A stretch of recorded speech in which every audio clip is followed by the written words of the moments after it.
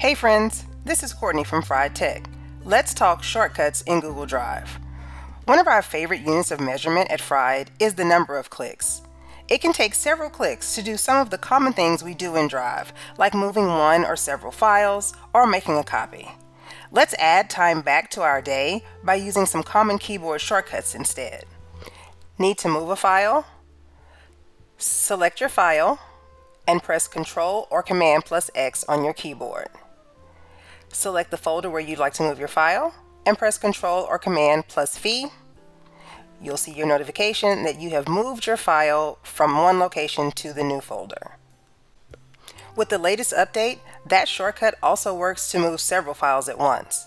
You can either use the checkboxes to select different files, or if they're all in a row, select the first file, scroll, hold down the Shift key, and select the last file you'd like to move. Then use your keyboard shortcut, Ctrl plus X to cut the files.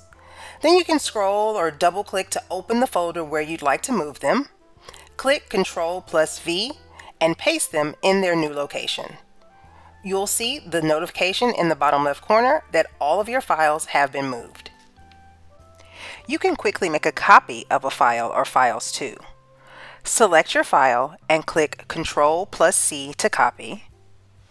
Select the destination folder and click Ctrl plus V to paste the copy of the file in its new location. You'll see your original file still in place, and when you go into the folder, you'll have a new copy of it. Do you use Google Docs for meetings with your colleagues or assignments for your students and need to share some files? We don't have to go and open the file, copy the URL, go into the doc, and then type the name anymore. Ctrl plus C shortcut also works. Go over into your document, press Ctrl plus V, and you'll have the file title there, already hyperlinked. Here's another time saver.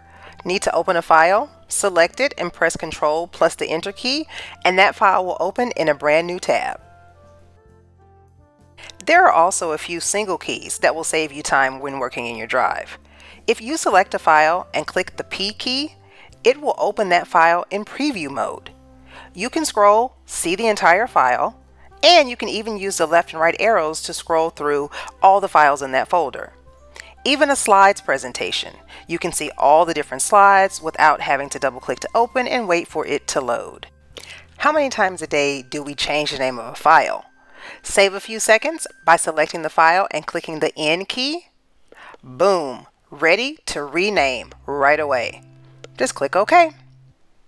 And whether you are Team Grid View or Team List View, you can click the V key to quickly toggle between the two and have the best of both worlds.